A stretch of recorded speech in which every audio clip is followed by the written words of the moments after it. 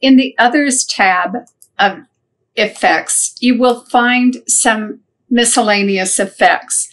One of these is pull compensation. Pull compensation is applied to designs to counteract the tendency of designs to pull fabric in when they are embroidered. A default value of 0.2 millimeters is applied and is suitable for most designs. You can adjust the pull compensation if you wish, and it is recommended that you adjust pull compensation for auto-digitized and magic wand designs. The recommended amount is 0.4, but you can also apply a different value to lettering. So let's choose to apply the 0.40, and you'll notice that the lettering gets bolder. So you can use pull compensation to make lettering bold.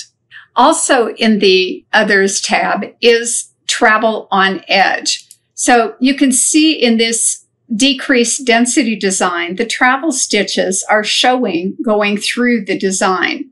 If I select that design and check Travel on Edge and apply that, the travel stitches are forced to travel along the edge, and you cannot see the stitches going through the design.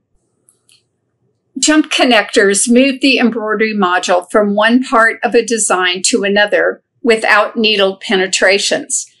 You generally need to trim the connecting thread.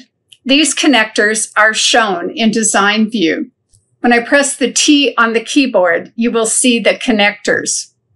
Dotted lines are long connectors, and that means that they are more than 12.7 millimeters in length. The solid line that you see in between these two objects is a short connector. The long jump connectors have needle jumps of up to 7 millimeters along their length. These connectors will slow the machine while moving to the next needle penetration.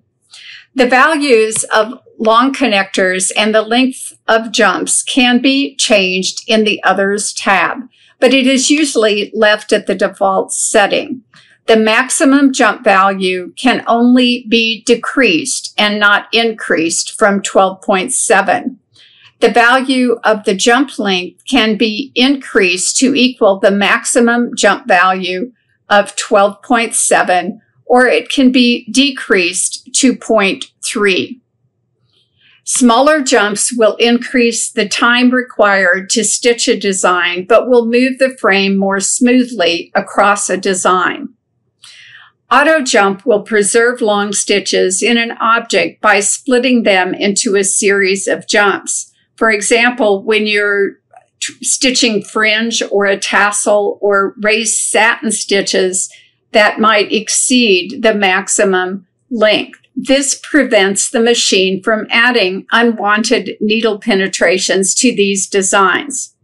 All embroidery machines have a maximum stitch length, which is determined by the frame movement limitations of the machine. If a stitch exceeds this, it will be broken into smaller stitches.